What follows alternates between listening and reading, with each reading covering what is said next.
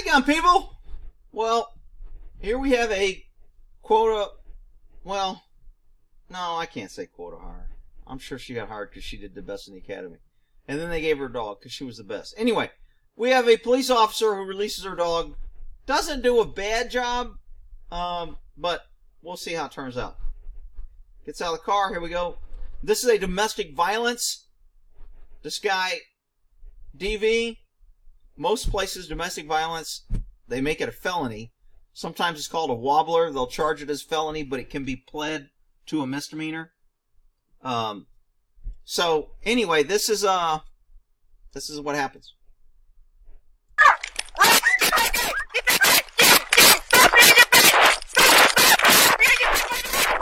Ren 1010 does a great job.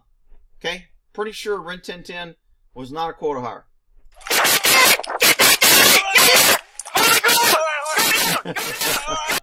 What a good boy. Notice his tail is wagging like, yeah, I got him. I got me one. I got mine. Where's yours? Good boy. And, I mean, obviously he doesn't bite the guy that good because you'll see what happens. Get off you, please. Please. 124 back. I have the subject. Okay, so here's part of my problem with this woman. Okay. She's got one hand on the dog, and she's got one hand on her microphone talking. And I never see her gun out. And she's handling a guy that's running. It seems like maybe this is what they have to give certain handlers to be able to pull their dog off. She grabs the dog here, which we used to call this like a tracking harness. This doesn't hurt the dog. It's not like a choke chain. Doesn't cut the air supply off. It looks nicer. But it also allows the dog to pull a lot better and not interfere. So if he's tracking, we would hook a leash to this area and then let him track and smell because he runs out in front of you and you don't want to like cut his air off to where he's breathing.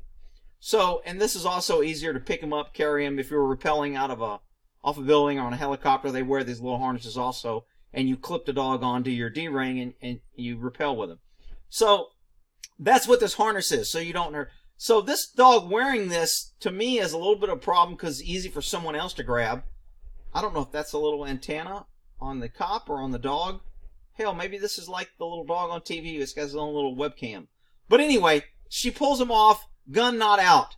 Chasing a guy, supposedly a fleeing felon. She dogs him. She doesn't know if he has weapons. No gun out. Okay. Right. Dog's like, Mom, why are you sliding him off the cage? I'm hanging onto his foot. So she had to grab the choke chain with two hands to try to get him off. Again, not good training. I mean, if you can't give your dog a command, we used out in the military. Every other agency changed different language. They use different commands. If your dog doesn't listen to the command of letting go, then you've got issues. And you would fail our certification. We would actually certify our dogs in the military, and their fine rate would have to maintain for a bomb dog at 98% and for a drug dog at 95%. So if we drop below that percentage, the dog was uncertified, could not get warrants off a drug dog, and we would have to do more training until we raise his percentage up. Now, raising his percentage was pretty easy. We'd plant 10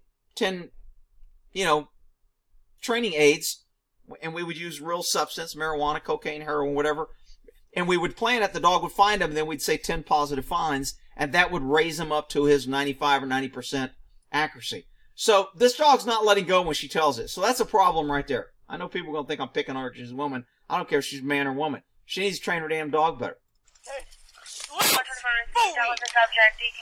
Oh. Stay Okay, so it takes two hands to get her off. He gets the dog off, and now she starts dealing with the guy. right there. If you take off again, you're going to get bit. Oh my God. So she immediately goes to her taser now with her dog.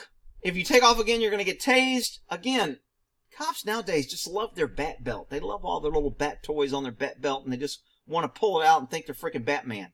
I mean, you got a dog. You've got him trapped. Tell him not to run again. You got a dog. I would have kept my hand on my real gun and not pulled out a damn taser. Now you got one hand with a dog and one hand with a taser, and this guy pulls out a gun, and now you're behind a power curve. Not to mention, the code of the bald could come into play here. Get on the ground now. Okay, so the guy says, screw you, you're on the roof, you can't catch me.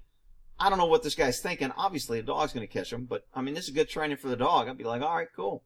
My dog gets more exercise, he gets chewing you again. I got no problem with her releasing her dog.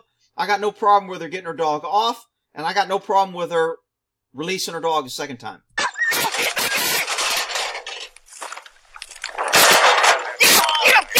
Get on the ground! Oh, man, it looks like got him right on the inside thigh. That's going to hurt. And that's going to leave a mark. But that's all right. Like I said, I got no problem with what she's doing.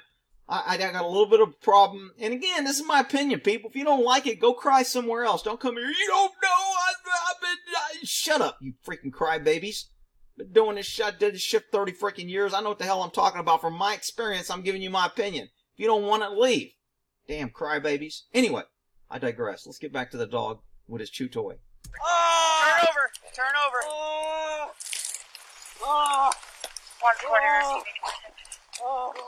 Right. Loose. Okay, so she gets him off. Second time again. She tried to get her dog off in what I consider a reasonable time. I have no problem with how she did it and what she did. So I'm giving her props on one area, and in other areas, I think she's got some issues. Man or woman, I would have the same freaking issues for the crybabies that want to come here. He's picking on women. What's it? Good boy, yeah. Okay, so now she says good boy and she's praising him. Is that bad or good? I got no problem with that either. Someone else would be like, man, that's a human being and the cops are jackboot and he just chewed on him and she's telling him, good boy, that's cruelty. Nah, I ain't got no problem with that. Good boy. I'd be giving my dog a hug too. Good boy. I got no problem with her praising him. Dog did a good job. She did a pretty good job. Look at boy. Look at boy. Yeah, you got that. Dog's all happy. I love the sound of a barking dog in the morning after he's got a snack, a little bit of clothes hanging out his mouth, flossing his teeth with a suspect's clothes. Rick, you're a big boot. Like, shut up, you big crybabies. All right, we'll end that there.